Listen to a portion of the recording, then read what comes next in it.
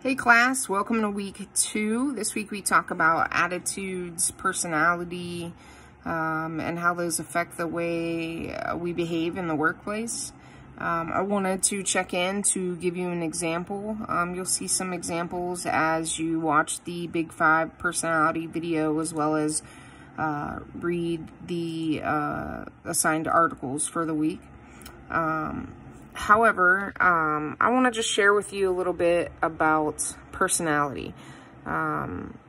So I don't believe that you're just born with your personality. I think it develops over time. I think that your personality can change based off your experiences, your values, the people you surround yourself with.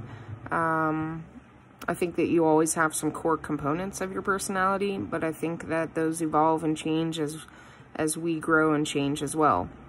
One of the examples I wanted to give you is I lived in Columbus, Ohio for about 3 to 4 years.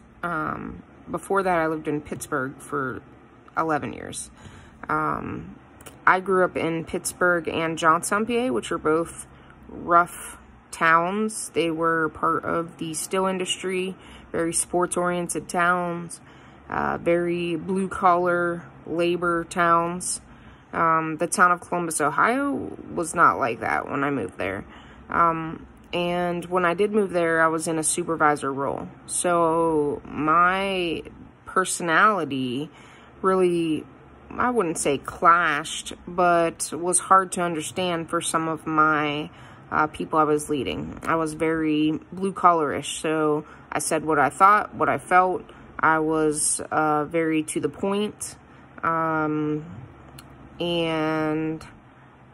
I think that came from the Pittsburgh part of me being like a very blue collar, old soul of abrupt language, and not unhealthy language, but just you know, not being soft about something, but being very stern and attentive in the way that I spoke. And sometimes that could be interpreted differently by different people. And it could be taken as aggressive or very demanding or intimidating. I've had a lot of people tell me that I'm intimidating at first, but then once they get past that rough exterior, that I'm easy to talk to, that I'm actually warm.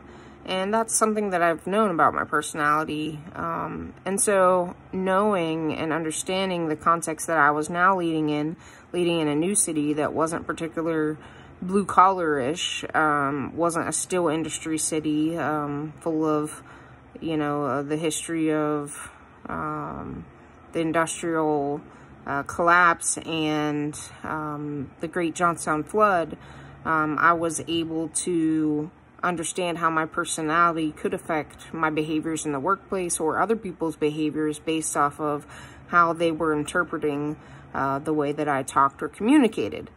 And so being aware of that helped me to navigate how to better talk with my employees or to avoid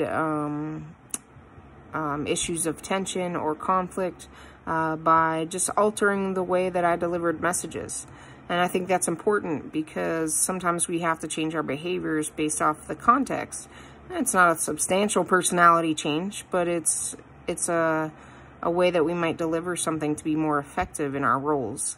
And so I just wanted to share that that example with you. I hope that you all enjoy the Big 5 personality test this week, you know, and learning more about it. Feel free to reach out should you have any questions, and we'll talk soon.